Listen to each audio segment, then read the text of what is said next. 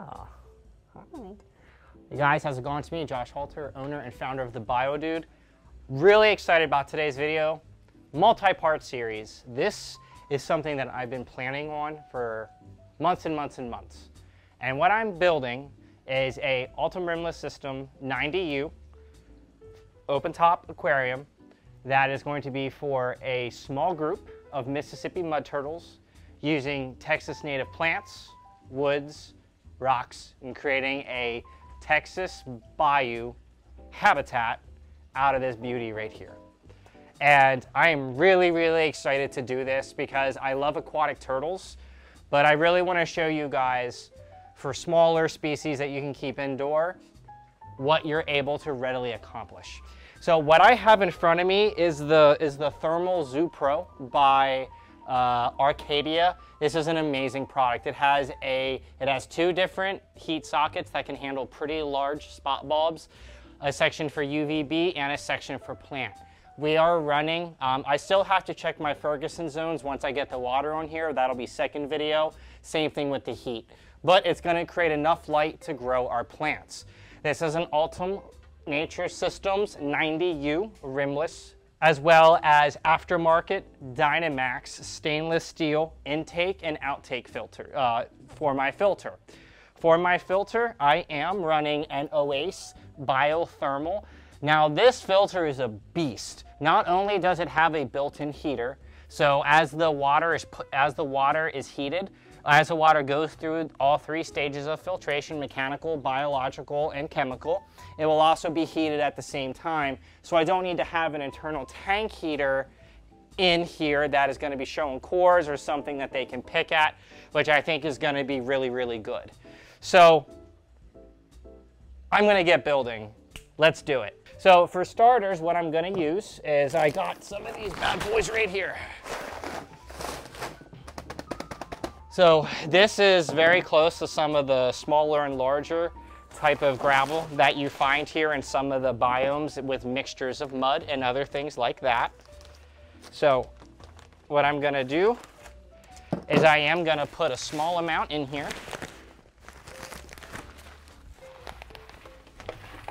Now, I'm not trying to have deep, deep, deep substrate, but I also need some of the live plants that I'm using to thrive.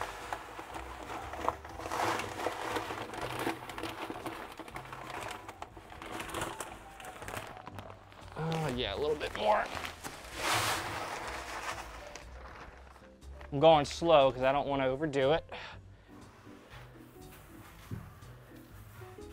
Okay, so I got just a little bit above a quarter of an inch, which is right about what I'm going to want as far as the rocks are concerned, right?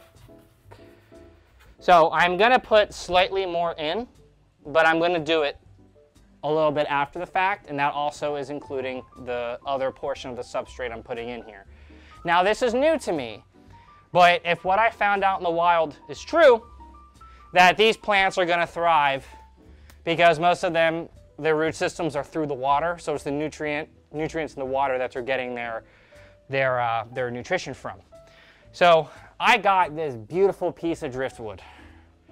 I've been soaking this piece for a couple days, and oh boy, do I have plans for you.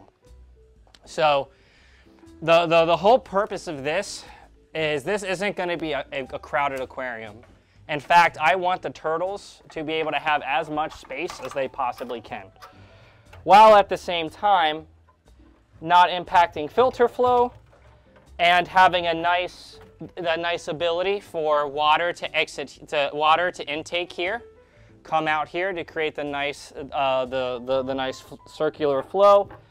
As I continue to monitor and see, I will take a look at what works best versus what doesn't. Okay. I like that. I like that a lot. So this is the big center point. Obviously, I'm gonna need to give them the ability to get out and dry off, which I will get to in a little bit. Now, I have a whole bunch of Texas native rock that came literally right out of the streams that go right into the bayou. You can even see some of the crystals. So the first thing I'm gonna do is I'm gonna start very carefully putting the rocks in, while at the same time making sure that I am weighting this thing down, because I know for a fact that it is not waterlogged yet, even though it's been soaking.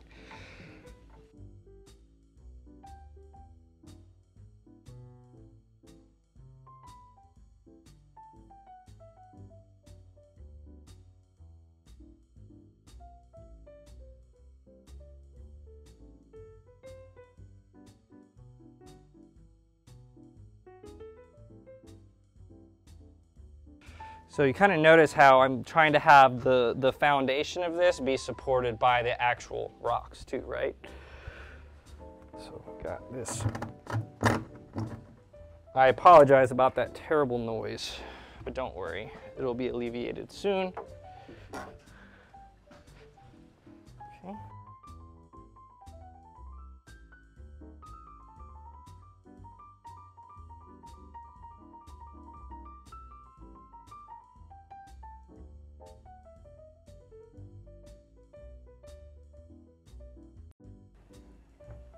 It is always a learning how you go game with rocks, right?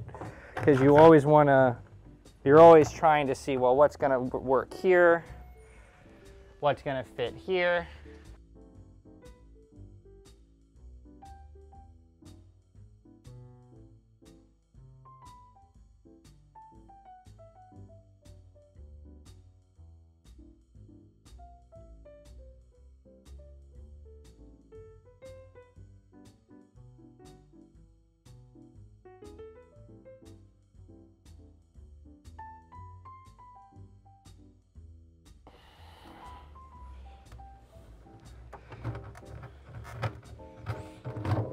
There it is. I needed that piece to fall right in there and do that musher.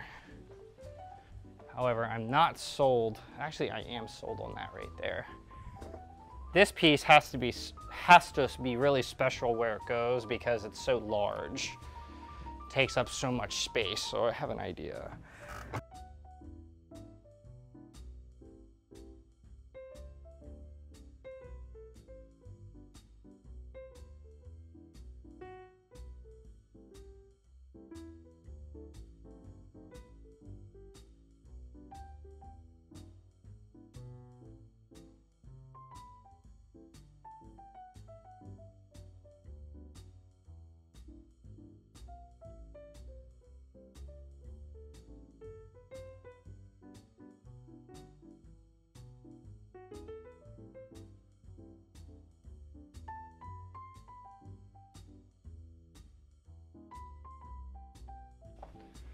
So I do really like this layout here. It's simple, it gives them space, and quite frankly, to me, it makes sense. However, there is one potential change I might make. So I actually grabbed some of my creek stone that I have from Oklahoma, Texas. So I wanted a couple more anchor points in here than what I originally had. So that way it stays in when the water. Okay. It is pretty safe to say that I am happy with this hardscape to start. Now I may need a couple more rocks, and I do have some set aside, but next what I want to do is start planting and figuring out what I want to put in where. So the first thing I want to show you guys is I have some straight. I would like to thank Armand Bayou Nature Center so graciously donating a lot of these plants for this build video. Hey guys, they're in Houston. Make sure you check them out. They are amazing. All the conservation work they do, but I got some beautiful water lilies in here. And what I'm gonna do is I'm actually gonna get these guys put right on into here. Now, as you can see, this portion of the roots here, this is what was covered under the mud. However, the other roots, a lot of these up here, while they were close to proximity in the mud, a lot of the roots were still exposed into the actual water. So I'll be sure to keep you guys updated with how this actually, you know, performs. Now, these have already been disinfected and wiped off, guys. I did a lot of extensive cleaning with all of this to make sure that these were safe to put in here.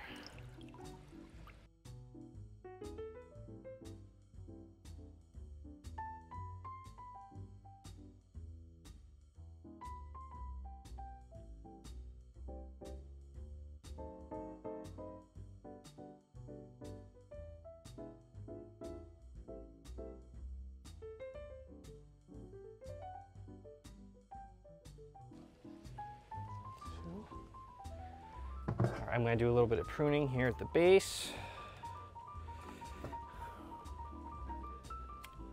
Don't want to cut off any of the good stuff. There we go. Okay.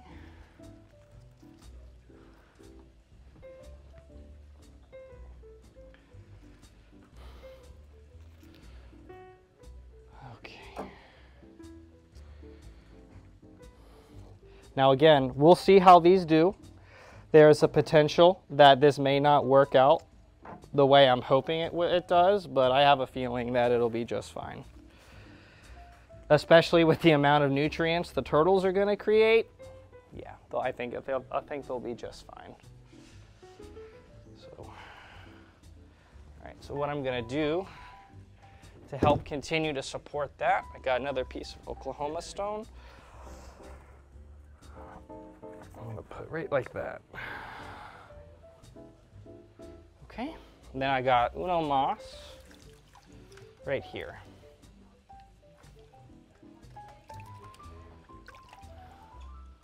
Okay, so we're getting this cleaned up.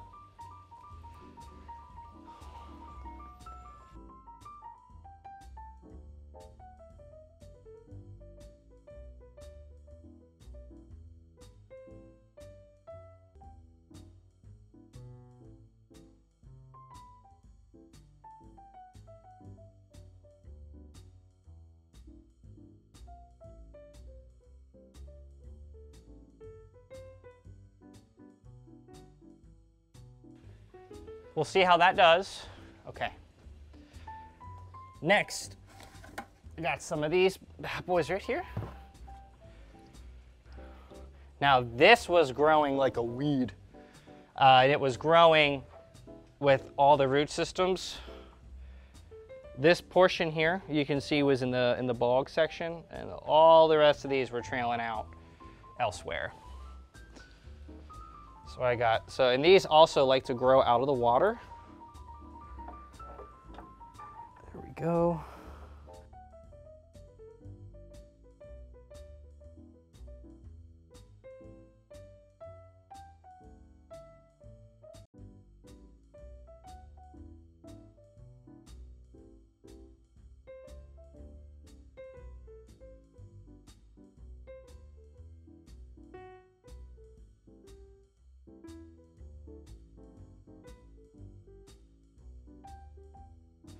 All right, I got another one of these right down here. I'm gonna put, boom, right like that. And last but not least, got another one of these right here. All right. So again, we're gonna see how these do. I'm pretty excited for it. But again, this might need like a substratum or something like that, but we'll see how it goes, okay?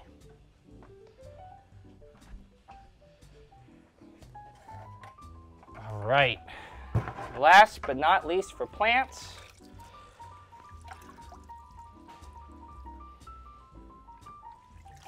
Look at this.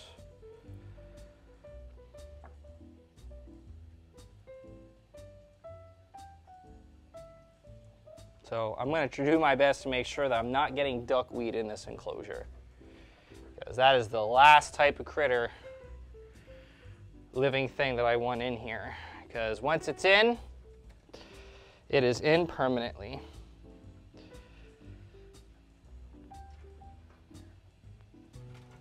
Okay, 1.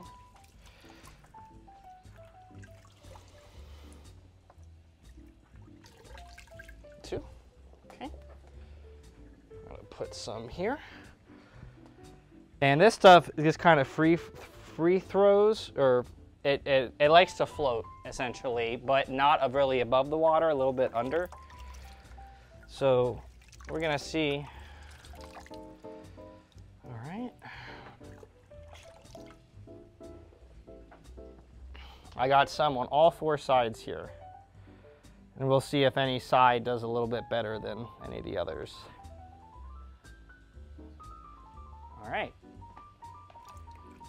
So I'm really happy as far as what I'm getting for as plants are concerned.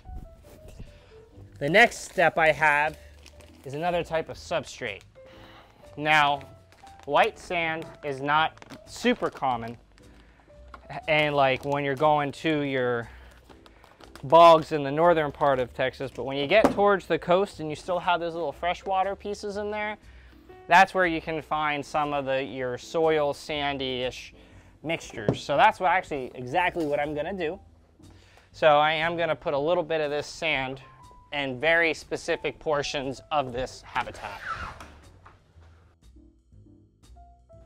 So essentially what I'm going for here is I'm trying to have the sand be relative to the actual platform itself.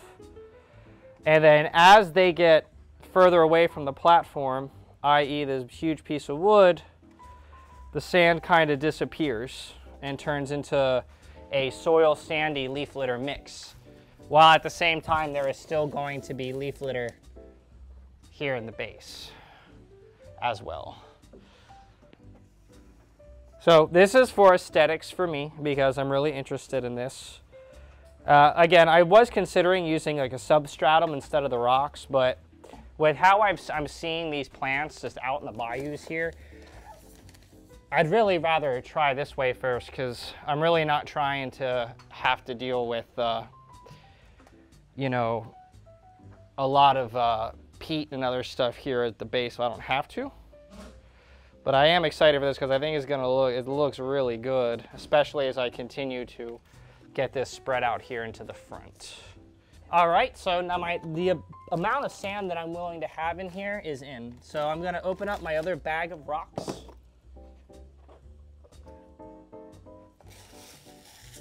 Okay, and what I'm gonna do is just kind of touch a little bit over here in the front. Kind of with what I was talking about earlier.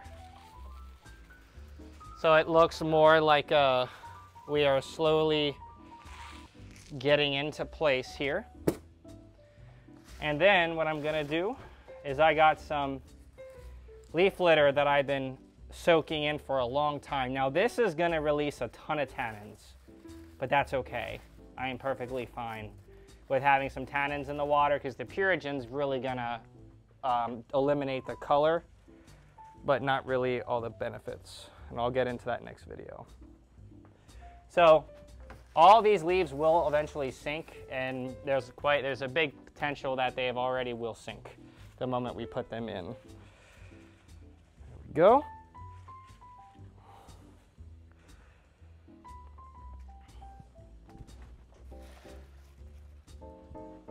Now, because these turtles are gonna love having a little bit of the leaves in here because it's gonna give them some things to do as far as moving and sifting the substrate around, while at the same time of making sure that they are in fact being beneficial to the natural system that will occur here. And just like leaf litter and bioactive terrariums, it's a very similar function in a living aquarium.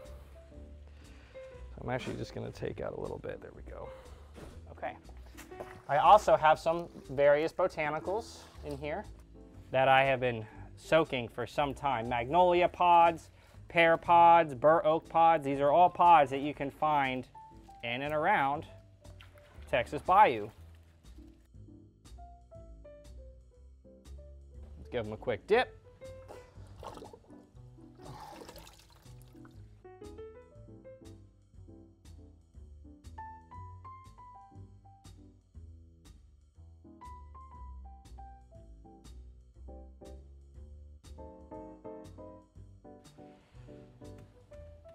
Okay, cool.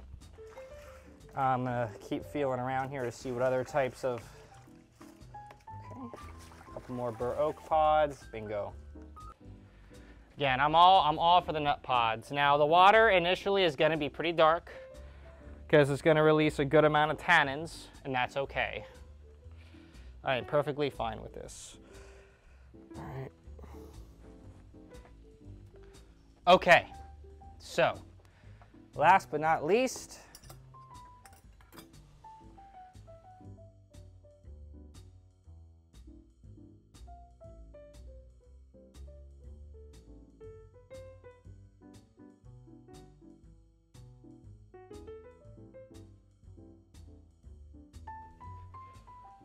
don't need to do a lot, but I am gonna just sift a little bit.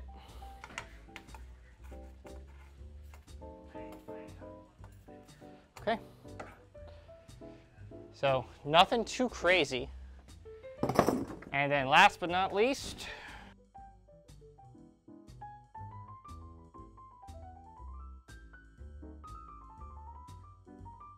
okay, now it's time to fill this up with water. And to fill it up, I'm gonna be using a carbon bottle. Let me show you guys real quick. So essentially, what this does is water comes in from your ground line, i.e. your hose. It pumps the hose water down and back out through your exit. And what it does is this detoxifies ammonia, nitrites, as well as make your water aquarium ready. I wouldn't recommend this for like discus fish or expensive fish, but when you're working with things like turtles and alligators, it is absolutely an amazing product to use, and you can pick it up, disconnect it, and move it. So we got the hose coming out of it here, and we run it all the way into the showroom. Okay, so I got my hose with the carbon bottle hooked up. Okay, I got my hose, slowly filling this up right like this.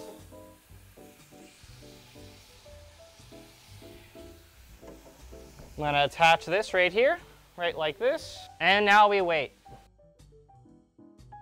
Okay, so the reason I took the hose cap off is because, quite frankly, it would take me forever to do a 100% water change.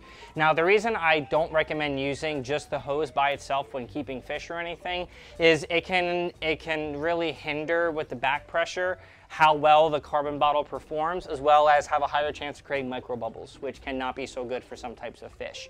So when I'm gonna be doing my 40 to 60% water changes, we will be using the hose nozzle. But since this is the first time, there's nothing in here and it's gonna cycle, I was okay using just the hose with the carbon bottle attached. So in my filter loadout, I am using the bag that has Purigen in it. Now, in my next video, I'll talk a little bit more about Purigen and why it's amazing and what the maintenance looks like with it.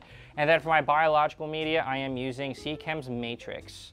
And when I go to put my cycling fish in here, this will be the filter media that we're using to catch all the nitrifying bacteria, as well as, you know, the different pads and different other things that we have in there. Okay, so filter's been primed, filter's running. This is about the depth that I'm comfortable going with these guys.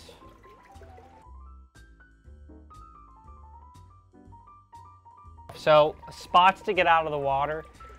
I'm gonna see how they do because there's a nice flat spot right up here. There's only gonna be 2. However, I might dedicate a larger rock or something right here on the top. Something that can cross mingle with the wood that's sticking out. So that way it's a little bit easier for them to get in and out. But I'm gonna see how this tank goes. So what you guys can expect, a couple updates from me over the next week or 2 as far as how this tank cycles. We're gonna hopefully get some Texas bluegills or some sunfish or something like that to put in here to live with them. And those will be the fish that we're using to cycle our aquarium to get the nitrogen process. the nitrification process going, and then we can get our turtles. So this is going to be a couple videos, but this is just starting up. And I'm really looking forward to sharing this with you as it matures, as well as keep you guys updated on how all these plants do. Again, I'm really happy I got to do this because this is something that I've been wanting to do for a long time. I have all these aquatic supplies here, and I don't have any visual to show people what you can do for your indoor turtles, especially your smaller ones, map turtles, mud turtles. But if it's like your cooters or your red ear sliders, then your only goal should be outside. So again, my name's Josh Halter. I'm the owner and founder of The Bldg. You can come see this at my point of sale Monday through Friday, 9 a.m. to 4, and Saturday, 10 to 5. And you can visit my website, hit that like and subscribe button. The dude abides.